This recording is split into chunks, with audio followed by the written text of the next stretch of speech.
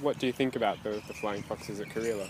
Oh, I'm not directly affected by them, but I do come down here through the day, and they're sleeping. You know, they're unlikely to poo on me, sort of things people are worried about.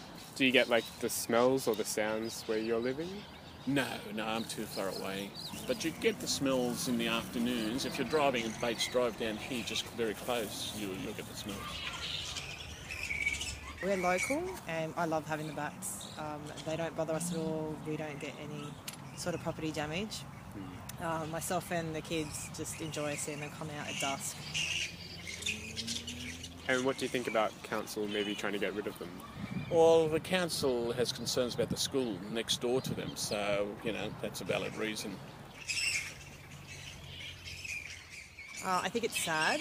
I don't think it's going to work. I think they're just going to end up possibly in backyards or even dead.